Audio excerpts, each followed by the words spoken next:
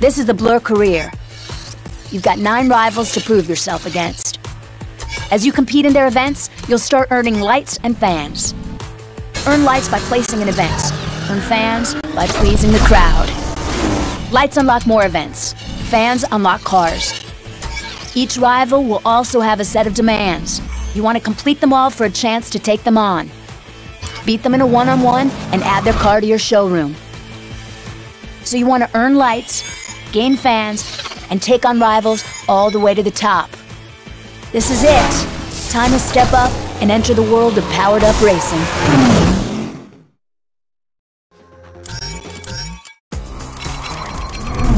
This is powered-up racing, the core of the whole sport.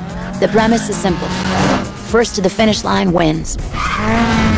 Call on all your driving and power-up skills to battle your way to the front of the pack. Use power-ups tactically to gain an advantage. Even when you're out in front, the battle isn't over. You're gonna have to fight to stay there. Race in the top 3 to earn lights. The better your finish position, the more lights you'll earn.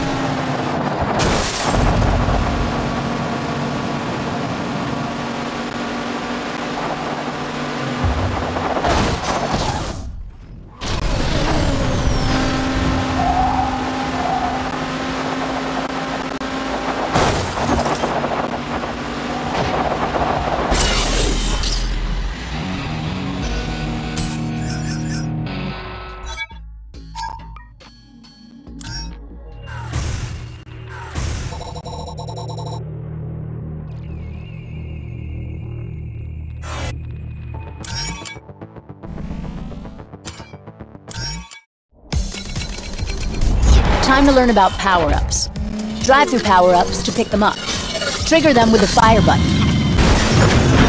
Let's see what each power-up does. This is a shunt. Shunt targets the next car in the pack, even if it's out of sight. Here's a nitro. Nitro gives you a huge burst of speed. Use it to move up the pack. This is a mine. Drop mines to attack cars behind you. This is very useful when you're out in front. Let's take a look at Barge. Barge is a close-range attack that will shove cars out of your way. This is a Bolt. Bolt has 3 high-velocity rounds that fire straight ahead. You want to land all 3 shots for maximum impact. This is a Shield. Use Shield to protect yourself from power-up impacts and collisions. This is a Repair. Use Repair when your health is low and save yourself from wrecking. Here is a Shock. Shock launches lightning domes to the front of the pack. This is great when you want to level the playing field. So those are the basics. Should keep you going for a while.